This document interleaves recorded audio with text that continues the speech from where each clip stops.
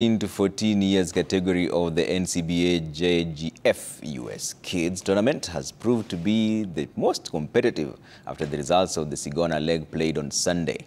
Mwathi Gisheru and Peter Gadogo tied with a score of 5 over par 77 in an impressive performance at the par 72 Sigona Golf Club. The two went on to a playoff won by Mwathi Gisheru to take home the bragging rights from this leg.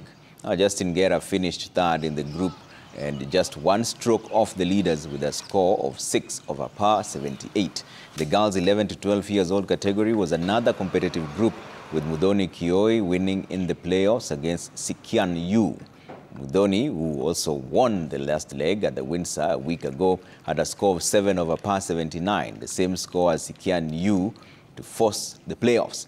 Ashley Muyela finished third on the podium with a score of 12 over par 84, with Ashley Gashora fourth with a score of 13 over par 85. Chloe Shuri completed the top 5 with a score of 16 over par 88.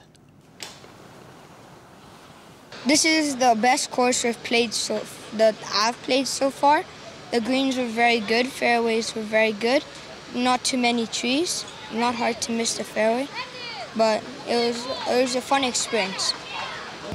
In the morning it was really cold, so I had a struggle with hitting my t-shirt. My t-shirts were not that good because I was feeling cold. I had no sweater. But on the third hole, I started warming up and I was playing boogies and pars, which was nice.